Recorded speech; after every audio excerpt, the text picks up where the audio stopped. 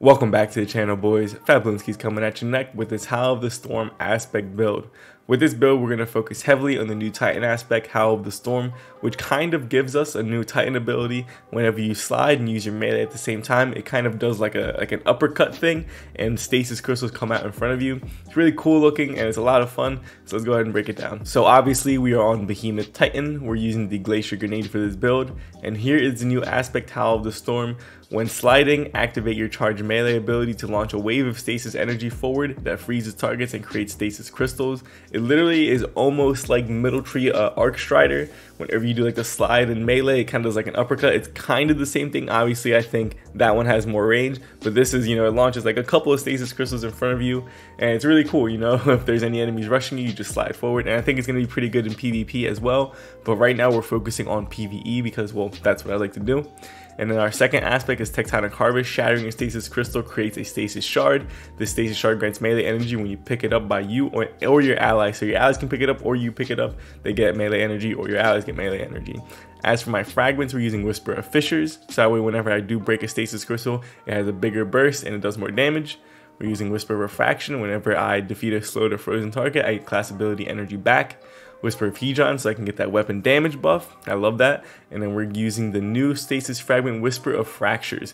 Your melee energy recharges faster when you are near 2 or more combatants. So I'm going to be close and personal a lot, trying to take advantage of this melee. So this kind of makes sense for me to use whenever I'm swarmed or just 2 or more. It comes back faster, so this pairs nicely with this build. As for my loadout, you guys know I like to take all of my builds into Nightfalls. So we're using Friction Fire with Threat Detector Wellspring. Wellspring will help me get my melee back as much as I can. Right now it's Overload SMG, so right there you go. I can use Overload SMG on this SMG. We're using Truth Teller. At the time of recording this video, I was trying to grind for Salvager's Salvo. Now I have it, but this is the loadout I was using in the video. So we're using Feeding Frenzy Multi-Kill Clip. Actually, I'll show you. It's a really good roll, especially for grinding something like a lot of grenade launcher kills. Hard Launch, Spike Nade, so if I can, in case I need to do a little bit more extra boss damage, I can. We got Feeding Frenzy, Multi-Kill Clip, and then a Reload Masterwork. It's a pretty solid roll. I really like it. As you can see, I just Masterwork just to grind for Salvager's Salvo, and I have 500 kills on it already. And then we're using Two-Tailed Fox because rockets are nuts right now. And honestly, Two-Tailed Fox is so good. You guys got to try it if you haven't. With this new rocket launcher buff, it absolutely slaps. As for my stats, we got 26 mobility, 72 resilience. Now my Titan cooldown's on a 25-second cooldown. We got 44 recovery. I wish this was a little bit higher. Maybe I could have switched my gear around, but I was trying to get that 100 strength stat. We got 22 discipline, 37 intellect, and then we got 103 strength, which means my melee is on a 32-second cooldown, but with the Tectonic Harvest, it's going to come back a lot faster. So let's go ahead and start with the helmet like always. We got a strength mod. We got a rocket launcher ammo finder, so I can take advantage of Two-Tailed Fox even more. And then we got Taking Charge, become Charger Light by picking up Orbs of Power. Both my weapons are Masterwork, so there you go. Picking up any of the orbs it generates, I become Charger Light. On my arms, we got a Minor Resilience mod. Of course, we got Overload SMG and SMG Loader. Both cost 1, this is perfect. And then we're using Swift Charge, become Charger Light by rapidly defeating combatants with Pulse Rifles, Sidearms, or SMGs. Now I do have the secondary perk, which is defeating combatants with a pulse rifle grants you a chance to drop special ammo for your allies. Obviously I'm not using a pulse rifle, but I guess it's a nice little benefit just for the future. Keep that in mind. Now onto my exotic piece of choice, which is also my chest piece. We're using Heart of Inmost Light. Now the armor perk that comes on it is Overflowing Light. Using an ability, Grenade, Melee, or Barricade empowers the other 2 abilities. Empowered means abilities have faster regen, melees and grenades do more damage, and barricades have more hit points. So if I use my barricade first, then use my melee, it's gonna have a faster regen. And then once I pick up the Tectonic Harvest, it's gonna come back a lot faster. If I get some kills with my Wellspring weapon, I get some melee energy back. So it's gonna come back a lot faster. As for my mods, we're using Strength mod. We got Concussive Dampener, Sniper Damage Resist, and we got Reactive Pulse. Now, I just want to say I wanted to use this build with heavy-handed. You guys know I love heavy-handed, so when I use my melee, I get half of it back, but I don't know if it's bugged or if that's how it's intended to work, but it does not work with the new slide ability. It also just doesn't work with the Behemoth Titan melee, like the regular one. I don't know if that's intentional or if it's bugged, but literally when you use the melee, like the slide melee thing that I'm making the build around now, it does not consume a stack of Charger Light, and it doesn't give you any melee energy back. So I don't know, I think that's bugged, but maybe that's intentional, who knows. But for right now, we're gonna use Reactive Pulse. While charged with light, when you take damage while surrounded by combatants, you emit a burst of damaging arc energy consuming 1 stack of charged with light. And I do have the secondary perk, again a powerful overshield while performing your finisher. So right now, since I'm going to be close and personal with this build, whenever any enemies attack me, if I'm getting swarmed, it's almost like ACD feedback fence. It releases a burst of arc energy and it destroys a lot of enemies. It's actually really powerful.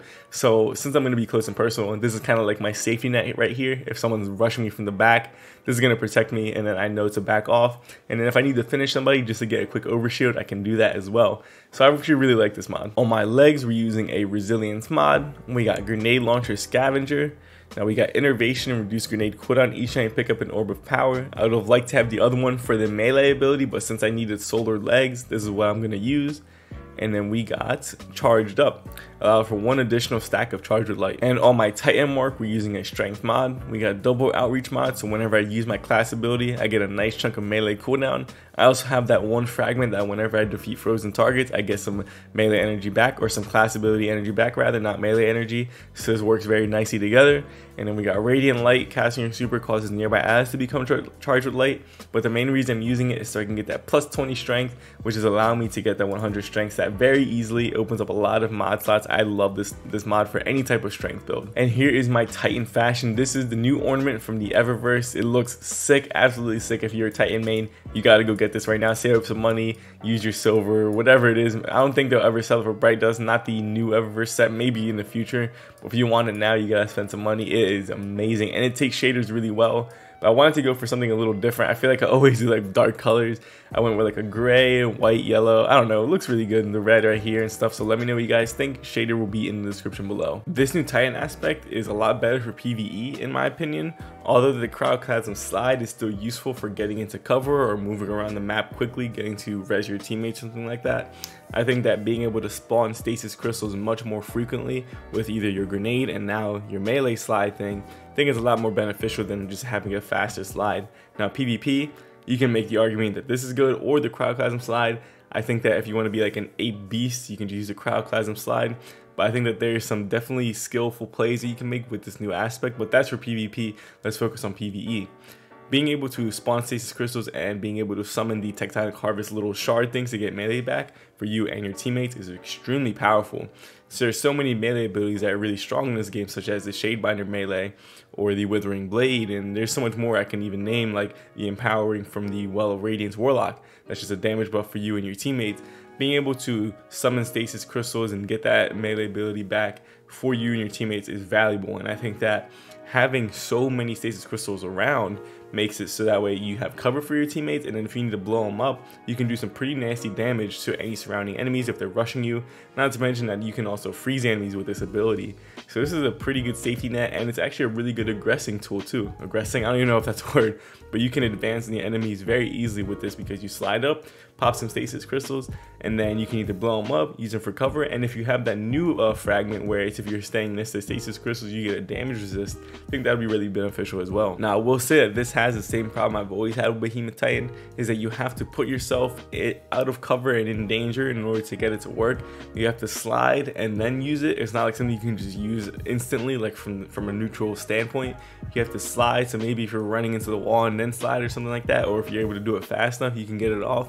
But still, you have to like actually put yourself out of cover or run at the enemy, or I guess you can run backwards and then slide at them, but still you have to do something where you could potentially die in order for it to work, which I mean if you're okay with, that's fine. It's not as bad as the Crowdchasm side where you like have to slide way out of nowhere just to break the crystals. At least now I can just spawn them and then I can use my shoddy or my SMG or whatever you have on you to break the stasis crystals. So it's a little bit better in that regard, but still I like it, but I still think it can be a little risky. As for anything I would change about this build, I think that being able to use heavy-handed would have made this just insanely good. Maybe that's on purpose, because if you were to use heavy-handed and then tectonic harvest, you could literally have infinite melee abilities. Like you would just get half of it back, destroy the stasis crystals, get the other half. You can do it again. You can repeat the process as many times as you want. So maybe that's intentional, I don't know. Another thing to keep in mind is that you can use Monte Carlo. Now, there's no Nightfall mod like Overload or Barrier for auto rifles this season, but if you don't care about that, like if you want to do the Proving Grounds and you don't care about the champion, you can use Monte Carlo, and this build would be excellent with Monte Carlo because melee kills refill the magazine, give you Markov chain ×5, and then just doing damage with Monte Carlo gives you your melee ability back. So that is another great option. But if you don't have Monte Carlo, a weapon with Wellspring would do just fine, which is what I'm using, and honestly I didn't really notice a difference, so a weapon with Wellspring would do just fine. But if you guys like this content, please like, subscribe, and share. It truly helps me out a lot. You can also check out my other videos, links are in the description below. I have a lot of crazy builds, so go ahead and check that out. And you might as well follow my social media. I have a Twitter and an Instagram, both at @fat_balloontees. But with all that being said, deuces.